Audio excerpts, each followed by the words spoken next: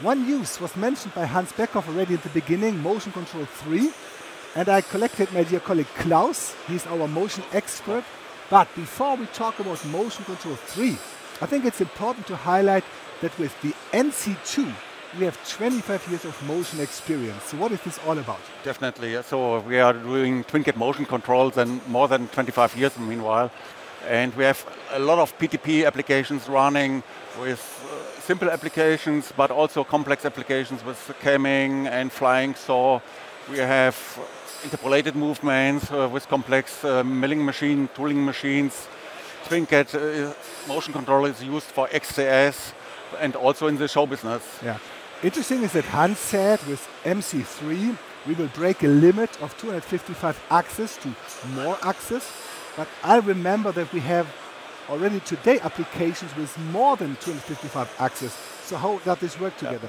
That's totally correct. So in past we also did applications with 1000 axes. That was a good time for you because you could were able to sell PCs. Yes, right. So in this case we have had different CPUs and we have to synchronize them together. What is a little bit more complex. And now with TwinCAT MC3 we are able to run more than 255 axes on one system, on one CPU. And so we don't have this fixed limitation anymore, it's gone.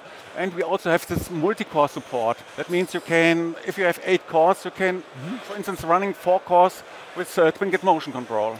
But that means by open up the limits or breaking the limits, we can increase performance or we simply save money because of less hardware costs. Yeah, definitely. There's also a lot of applications in the field where you don't have this 100 axes. So maybe an application with 10 axes.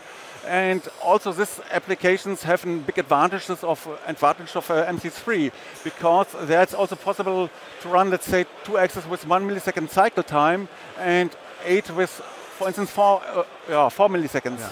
So I think a lot of customers are really waiting for MC3 because with all this new flexibility, higher performance.